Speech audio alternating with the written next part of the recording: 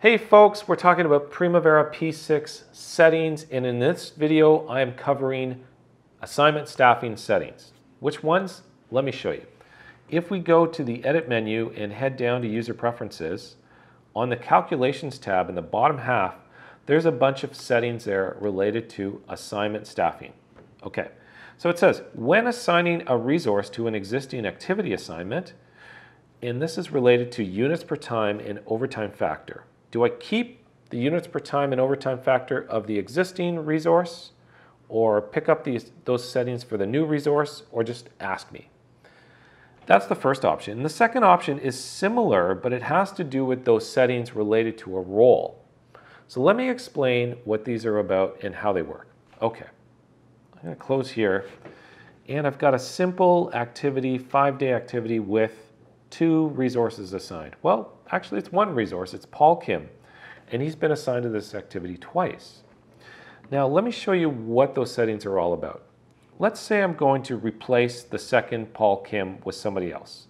So I can just click on Paul Kim's name, and I'm going to sub in Wendy Resner. These are old names from the original P6 course.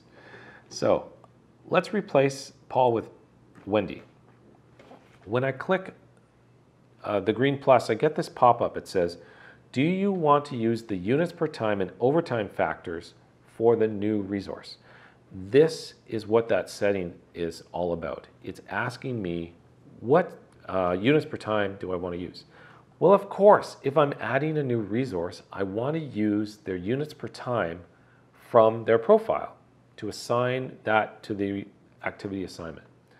And just by the way, overtime, we don't care. Don't use overtime in P6. It doesn't work very well, and it is very limiting, not sophisticated enough for us. So just ignore that for the moment. So yeah, I would like to choose yes.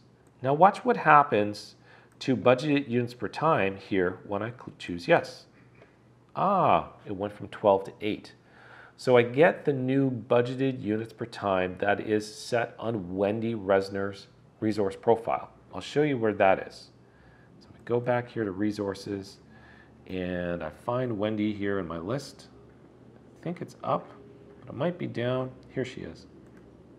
And I go to the details tab.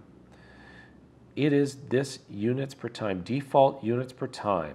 Okay. Now that can also be related to the units and prices max units per time, but it's those 2 fields that are being picked up here. So the question is, every time I swap out resources like that, do I want this pop-up or not?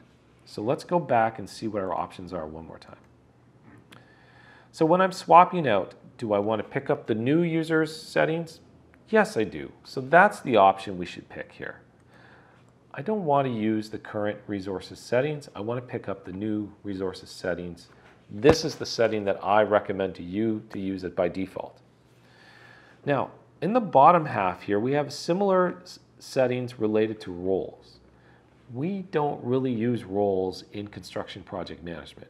If you're in an IT organization using Primavera P6, yes, you might be using roles, but we really don't use them. They don't really give us any capabilities that we're interested in. So again, I would always use the resources price per unit. There is an option here to pick up those values from the role assignment, and I'll just touch on that really briefly. You can see here that Wendy and Paul are both assigned this management role.